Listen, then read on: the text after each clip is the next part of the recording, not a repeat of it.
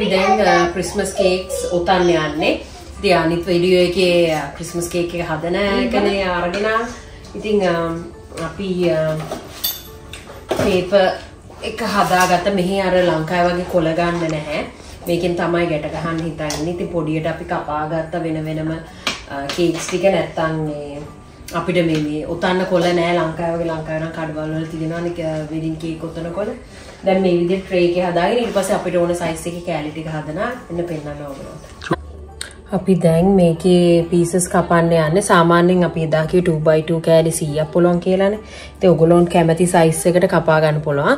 Fruits ලොකුවට දාන්න. එතකොට අර කජු එහෙම හොඳට හැපෙනවානේ. ඊට පස්සේ මෙන්න පැක් කරනවා කරගන්න. ආයි මේ කෙරොටික් ගහන්නේ නෑ. මේකට හිතින්නේ නැහැ තින්ටි. මේ කොලේ අර හයියයිනේ. අර ලංකාවේ කොලේ වගේ මේක හීනේ නැහැ.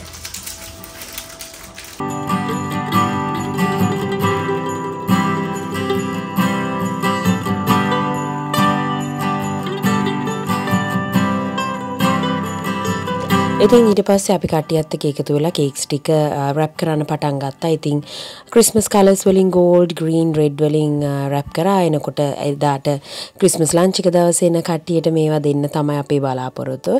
ඉතින් මම මගේ රීල් එකක් අප්ලෝඩ් කරලා තිනවා Facebook page එකේ ජර්නි විත් ෂා. ඔයගොල්ලොන්ට ගිහින් බලන්න පුළුවන්. ඊට අමතරව කියන්න ඕනේ මගේ working mom කෙනෙක්ගේ දවස ගෙවෙන හැටි වීඩියෝ එකේදී මම ස්පෙෂලි මෙන්ෂන් කරා මම කරන ගොඩාක් වැඩවලට මම මගේ බබාලාවත් එකතු කර ගන්නවා. මම කැමති ඒ දෙන්න හැමදේම ඉගෙන ගන්නවාට කියලා. ඉතින් ඔයගොල්ලොන්ට පේනවා ඇති මෙතනදීත් අපි ඒගොල්ලෝ කොච්චර ප්‍රශ්න ඇහුවත් කොච්චර අරවා මේවා ඉල්ලුවත් අපි කොහොම හරි මැනේජ් කරගෙන මෙතන ඒ දෙන්නවත් එකතු කරන් ඉන්නවා. මොකද ඒගොල්ලොත් මේ දේවල් ඉගෙන ගන්න ඕනේ. ඒගොල්ලොත් අපිත් එක්ක එකතු වෙලා වැඩක් කරන්න ඉගෙන ගන්නවා. එතකොට ඊට පස්සේ අපි චිකන් ටිකත් මේ කලින් දවසේ මැරිනේට් කරලා තිබ්බා. අද මොකද කරන්නේ? අද අපි දැන් ක්‍රිස්මස් එකට රෙඩි වෙනවා. ලොග් එක හදන්න යන්නේ යූ ලොග් එක. ඉතින් මම මොකද්ද හදාගත්ත කේක් එක ස්පොන්ජ් කේක් එක වෙනම. මොකද චොක්ලට් රෝල් එක විදිහටනේ හදන්න ඕනේ. ඉතින් ඒක කලින් හදාගත්තා. ඔයගොල්ලෝ දන්නවා මගේ තව වීඩියෝ එකක් තියෙනවා කොහොමද ස්ටෙප් බයි ස්ටෙප් ෆුල් එක හදන්නේ. ඉතින් අද මම හිතුවා ඔයගොල්ලන්ට එහෙම එක එක ස්ටෙප් එකකින් කියලා දෙන්නේ නැහැ. අපි හදන විදිහ ගෙදර මොනවාද කියලා පෙන්නනවා කියලා. ඉතින් මම දැන් මේ චොක්ලට් ගනාෂ් එකට බඩු ගත්තා. Chocolate butter chocolate 200 butter gram 100 whip cream gram 100 අරගෙන තියෙනවා. දැන් මේක මයික්‍රෝවේව් දාලා හොඳට මේක මෙල්ට් වුණාට පස්සේ විප් ක්‍රීම් ඇඩ් කරනවා. ඇඩ් කළා මේක රස්නේනේ. මේක ටිකක් හයි වෙන්න ඕනේ. ඒ හින්දා විනාඩි 15ක් විතර කූල් ඩවුන් වෙන්න තියෙනවා. ඊට පස්සේ ඒ අතරතුර චොක්ලට් රෝල් එකට හදාගන්න මම විපින් ක්‍රීම් වලින් තමයි අයිසිං එක කරගන්නේ. ඉතින් බටර් අයිසිං වලිනුත් කරගන්න පුළුවන්. ඉතින් විපින් ක්‍රීම් වලින් දැම්මම අර ෆ්‍රෙෂ් සීනි ගතිය අඩුයිනේ. ඒකට රහයි. අන්තික අනිත් කෑම ජාත් ගොඩක් සීනි තියෙනවානේ. ඒක හදලා ඊට පස්සේ මේකෙන් කවර් කරනවා. එකතු වෙලා ඉන්න කොහොමද කියලා බලන්න. මේක මයික්‍රෝවේව් එකෙන් අරගෙන තාම මේ පොඩියට කැට තියෙනවා. හොඳට මික්ස් වුණාට පස්සේ විප් ක්‍රීම් එක ඇඩ් කරනවා. ඩබල් ක්‍රීම් ගත්තොත් හොඳයි. මොකද එතකොට මේක හොඳට කුවට එනවා. ඊට පස්සේ නිවුණාට පස්සේ අපි මේක ආපහු විස්ක් කරගන්න ඕනේ. ඉලෙක්ට්‍රික් බීටර් එකක් නම් ඕනේ ඒකට. නැත්තම් ඒජස් අනිවාර්යෙන් යනවා. මොකද නැත්තම් මේක හොඳට අර තික් එකට එන්නේ නැහැ අතින් බීට් කරොත්.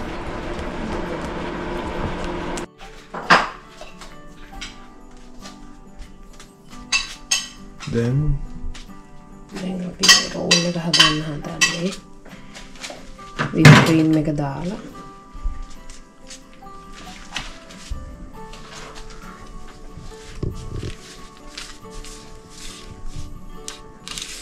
ඊට පස්සේ මේක අයිස් එකෙන් ගනාෂ් එකෙන් කවර් කරගන්න. පොඩ්ඩක් ෆ්‍රිජ් එකේ දාලා ගන්නවා. එතකොට මේක හොඳට හයි වෙලා එනවා.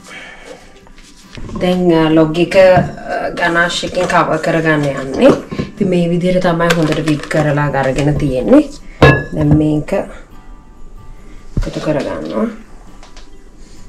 ඉතින් මේක රහයි චොක්ලට්නේ චොක්ලට් ඇන්ඩ් ක්‍රීම්නේ අයිසිං එක වගේ නෙවෙයි. ස්මූත් එකට අපිට ගන්න පුළුවන්.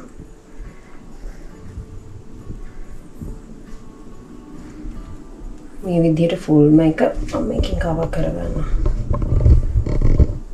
What's next? දැන් හදන්නේ ට්‍රයිෆල් එක. ඉතින් ට්‍රයිෆල් එකේ නම් වීඩියෝස් ඔයගොල්ලෝ ඕන තරම් Facebook එකකින් මගේ එතකොට YouTube එකෙත් තියෙනවා. මම මේ වෙනදට හදන්නේ සාමාන්‍යයෙන් ඔක්කොම මික්ස් කරලානේ. කියන්නේ ජෙලි චුට්ටක් දාලා කස්ටර්ඩ් දාලා එහෙමනේ. අද මම හිතුවා ලේයර්ස් වගේ හදන්න. ඒ හින්දා මම ජෙලි එක මේ විදිහට මේකේ උදේ සෙට් වෙන්න දැම්මා. ෆෘට්ස් ටිකක් ඇතුළට දාලා ඊට පස්සේ මම හිතුවා ක්‍රීම් ටිකක් කේක් ටිකක් එහෙම දාලා අද ටිකක් ලේයර්ස් විදිහට හදන්න ඕනේ කියලා වෙනසකටත් එක්ක. ඉතින් දැන් මම කේක් කෑලි ටිකක් මේකට තියලා ඊට පස්සේ කැමති විදිහට ඉතින් ඔයගොල්ලෝ ආස විදිහට ඔයගොල්ලන්ට මේක ඩෙකොරේට් කරගන්න පුළුවන් වෙනස් විදිහකට හදන්න හිතුවේ අද.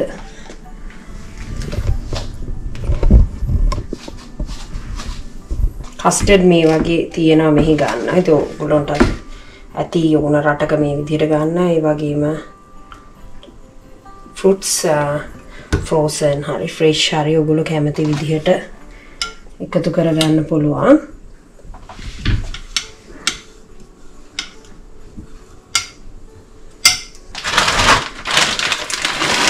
fresh fruits දාන්න පුළුවන් අඹ ඒ වගේ ඒවා ඔයගොල්ලන්ට. මේවා frozen නේ. මේවා frozen ඒවා මම ගත්තේ මේ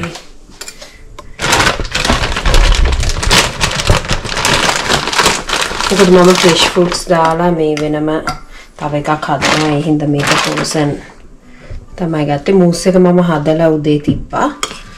ඒ හින්දා මේ එකක් මට දැන් ඇඩ් කරගන්න විතරයි තියෙන්නේ. ඊළඟට මේ හරියටම 25 උදේ 25 දවල්නේ අපි ලන්ච් එක දෙන්න ලෑස්ති කරලා තියෙන්නේ. ඉතින් මේ විදිහට ඔයගොල්ලෝ මේ හැම් එකේ ස්කින් එක අයින් කරගන්න ඕනේ. ඒක ටිකක් රබරි. ඉතින් ඒක කන්න බෑ. මේ විදිහට හිමීට ඒකේ ස්කින් එක අයින් කරලා ෆැට් එක ඉතුරු කරන්න ඕනේ. මොකද ෆැට් එක තමයි අපි මැරිනේට් කරන්නේ මේ හැම් එකේ. ඉතින් මගේ ගිය අවුරුද්දෙත් වීඩියෝ එකක් තියෙනවා ක්‍රිස්මස් වලට මම කොහොමද ප්‍රිපෙයාර් වුනේ කියලා. ඉතින් ඔයගොල්ලන්ට ඒක බලන්න පුළුවන්. ඒකේ ෆුල් ඩීටේල් එකම කියනවා කොහොමද හැම් එක මැරිනේට් කරන්න කියලා. අපි දැන් මේ විදිහට මේකේ ෆැට් එක ලේයර් කරගන්නවා. තදට නෙවෙයි නිකන් ලාවට. මොකද තදට කැපුණොත් ෆැට් එක අයින් වෙනවා. ලාවට මේ විදිහට ෆැට් එක කපා ගන්නවා.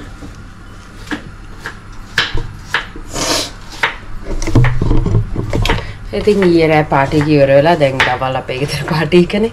ඒ හින්දා රෙඩි වෙනවා අපේ ගෙදර එකට. මේ විදිහට හැම් එක හොඳට ලේයර් කරගෙන මම මැරිනේට් එක හදන්නේ. ඉතින් මගේ වීඩියෝ එකක් තියෙනවා කොහොමද හැම් එක ප්‍රොපර්ලිම ඒ කියන්නේ හරියටම ස්ටෙප් බයි ස්ටෙප් මැරිනේට් කරන්න. ඉතින් ඔයගොල්ලන්ට ඒක බලන්න පුළුවන්. මම ඒකේ ලින්ක් එකත් මේකේ දාන්න. ඉතින් අද ඔයගොල්ලන්ට ජෙනරලි පෙන්නන්න මොනවාද හදන්න කියලා. ඉතින් දැන් ස්කින් එක ඔක්කොම අයින් කරලා ෆැට් එක ප්‍රිපෙයාර් කරගෙන තියෙන්නේ. දැන් මම මේකට හනි එකතු කරගන්නවා. එතකොට සීනි ඕල්රෙඩි මම එකතු කරගෙන තියෙනවා මේ භාජනේ. මොකද මේක හනි ග්ලේස්ඩ් හැම් එකක්. ඉතින් ඒ හින්දා තමයි හනි එකතු කරගන්නේ. ඊළඟට ලුණු, ගම්මිරේස්, පැප්‍රිකා ටිකක් එකතු කරගන්නවා. හර්බ්ස් ටිකක් එකතු කරගන්නවා. මස්ටර්ඩ් ටිකක් එකතු කරගන්නවා. විනාකිරි චුට්ටක් එකතු කරගන්නවා. සෝයා සෝස් චුට්ටකුත් කැමති නම් එකතු කරගන්න පුළුවන්. ඉතින් ඔය දේවල් ටික තමයි මම එකතු කරගෙන මේක හොඳට thick paste එකක් මේකේ එන්නේ. මේක වැක්කිරෙන්නේ නැහැ ගොඩක් වෙලාවට. මොකද වැක්කිරෙනොත් අනිවාර්යෙන් ඒක හැම් එකකින් අයින් වෙලා යනවානේ. ඉතින් මේක හොඳට mix කරලා මේ sugar එකත් එක්ක හොඳට මේක අනිත් බඩුත් ඔක්කොම දැම්මට පස්සේ මේක හොඳට mix කරලා ඊට පස්සේ මේක ලස්සනට හැම් එකේ තවර ගන්න ඕනේ.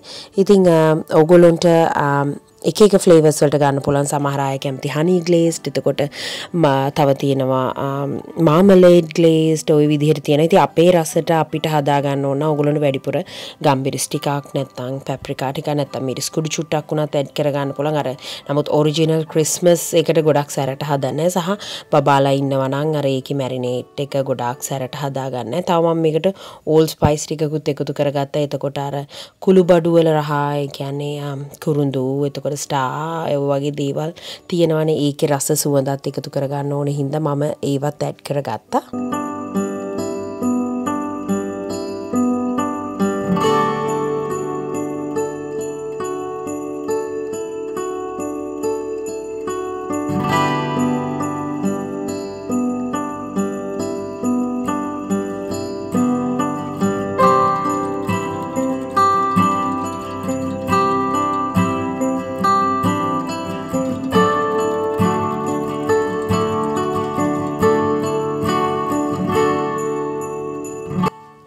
ඔක්කොම ටික හොඳට මික්ස් කරගත්තට පස්සේ දැන් මං කිව්වේ වගේම මේක oven tray එකේ දාලා තියෙන්නේ.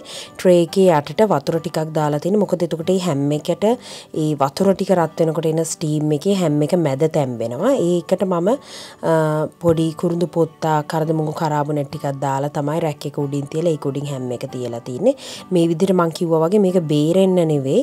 මේක තික් එකට ටිකක් තියෙන්න ඕනේ. මොකද අර sugar එකක් තියෙන හින්දා මේක හොඳට හයියට තියෙනවා.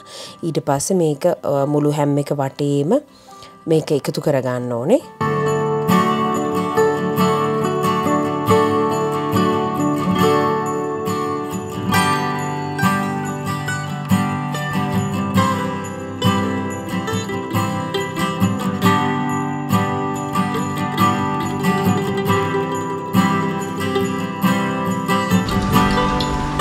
මම පොටේටෝ එක හදන්න යන්නේ මේකට ඔලිව් ඔයිල් ටිකක් දාලා පොටේටෝ එක මුලින්ම මේකේ half an hour විතර රෝස්ට් කරගන්නවා ඊට පස්සේ herbs දාලා අපහු ටොස් කරගන්න යන්නේ දැන් පොටේටෝ ටික තම්බලා තින්නේ මේකට එකතු කරගන්න දැන් මම මෙතන පොටේටෝස් ටික එකතු කරනවා. ඉතින් මේක පොටේටෝ පර්ල් එක මේ පර්ල් එක ස්කින් ඔන් කියන්නේ ස්කින් එකත් එක්කමයි මේක තම්බලා තියෙන්නේ.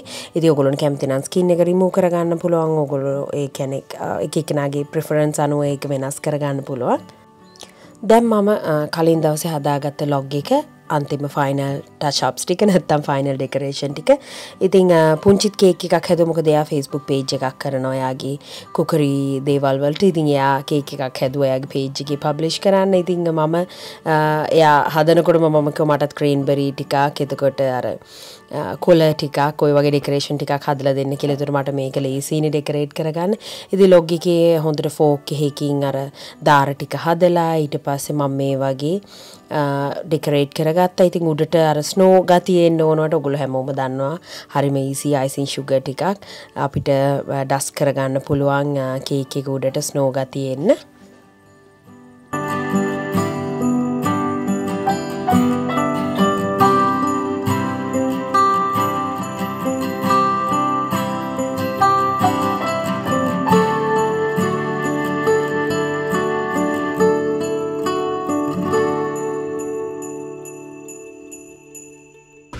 මේකට මම බ්‍රෙඩ් ඔයගොල්ලෝ දන්නා මගේ බ්‍රෙඩ් දාන එක මොනවද උනේ? හරි ඉන්න මම ඇවිල්ලා දෙන්න. මේක රෙඩි කරගන්න හදන්නේ. මම චෙරි ටොමැටෝස් ගෙනාවා.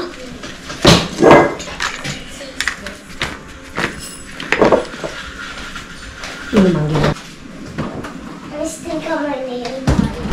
yes එහෙනම්. ඒක දිගටම තියෙනවා. And then when it gets soft, we don't have it. Yes, that's right. Because it gets soft by itself. Oh, you were putting up are you putting all the fruits there? Yeah. And so everybody can pick it up and get it? Yes. Oh, you're going to put some down?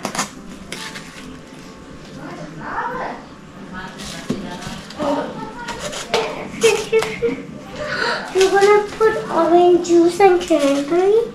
Yeah. Okay, that's great. Then everybody will say.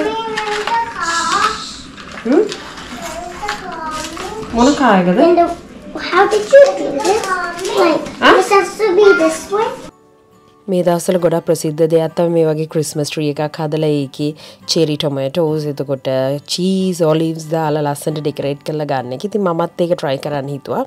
හැම් එතකොට ඔය වගේ cherry ටොමැටෝස් ඊට පස්සේ ඔලිව්ස් cheese එක જાතියේ දාලා ලස්සනට ඒක decorate කරලා අපිට ගෙස්ලට පිළිගන්නන්න පුළුවන්.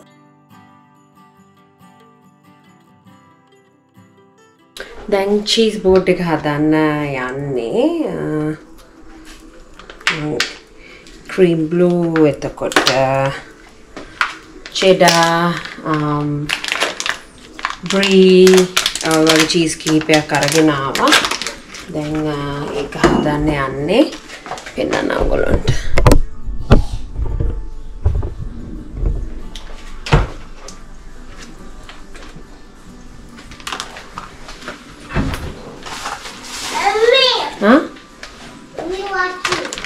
Okay.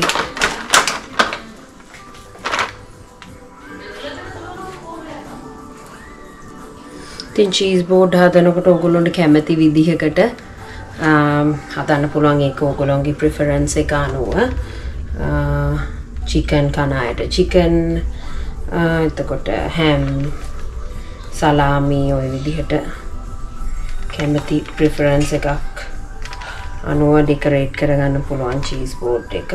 එන්න ඇතුළට ගේන්න වර්ණි. අයියෝ මේක හදේ වෙන්නේ නැහැ. Merry Christmas. Santa avillane. Merry Christmas. Merry Christmas. Thank you. Merry Christmas. Oh, Secret Santa. Merry Christmas. Merry Christmas. Merry Christmas.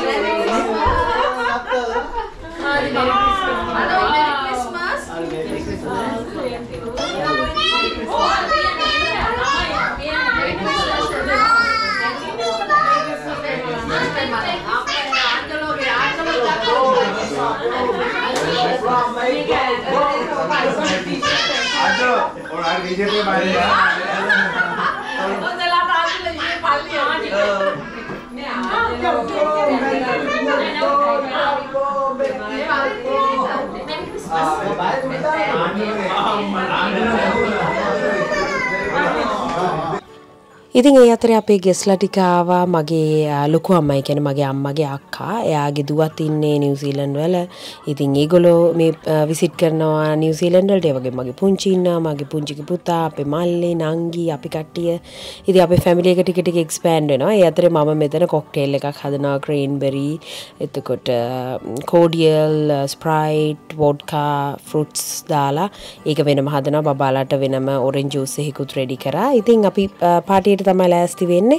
මම පාටි එකේ වීඩියෝ එක වෙනම අරන් එන්නම්. ගොඩක් තියෙනවා මේ පාර ක්‍රිස්මස් එක කොහොමද අපිත් එක්ක සෙලිබ්‍රේට් කරේ. අපි ඔයගොල්ලොත් එක්ක ෂෙයා කරගන්න එක බලාගෙන ඉන්නවා. ඉතින් අලුත් කෙනෙක් ඉන්නවා නම් channel එක subscribe කරන්න.